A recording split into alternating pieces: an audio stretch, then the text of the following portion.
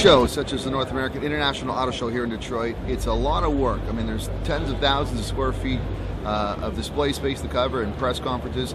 But one of the things you wouldn't see if you were a consumer that you do see in the media are the press conferences. And here in Detroit, one of the things that probably is bigger than anywhere else are the theatrics of it all. I mean, they're big production values in a lot of these press conferences. Some not so much, but others, they really go all out. And in this segment, I thought what we would do is show you just snippets of some of the more, shall we say, elaborate press conferences and show you how the big auto companies do their reveals to elicit attention, get media attention, and to showcase their vehicles. It's a lot of work and a lot of theatrics here in Detroit at the North American International Auto Show.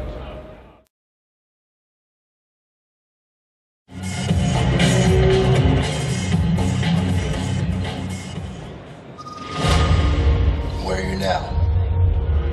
Enjoying a little me time in LA. They've been keeping you busy? Things have been interesting.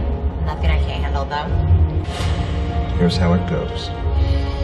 Package is under wraps, nothing gets in your way. Pickup is LA, drop in Detroit on schedule. Failure not an option. Well, well, well. Welcome to the future.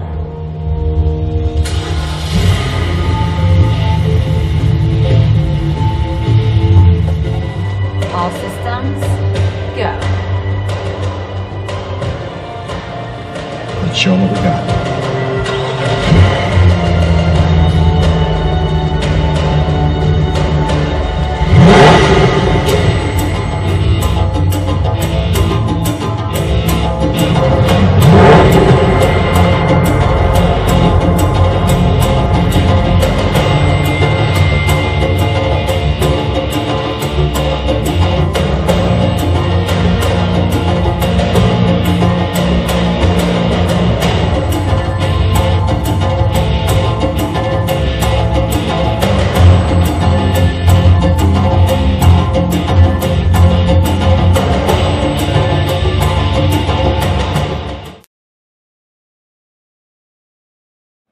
So here's a look at the future of pickups.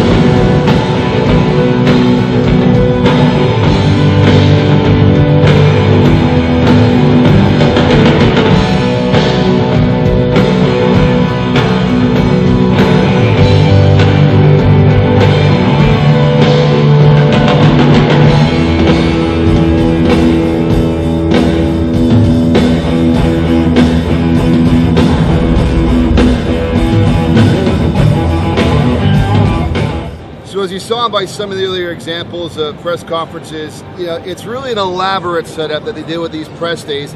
Not quite like what you see at the consumer show. It's a lot of work going end to end, back and forth, but I thought I'd show you an example of it. And you know what?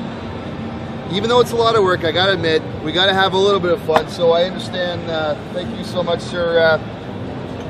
I gotta feed and drink, right? Anyway, from the North American International Auto Show in Detroit, Michigan, I'm Eric Novak. I'm gonna have some cappuccino. I'll see you next time.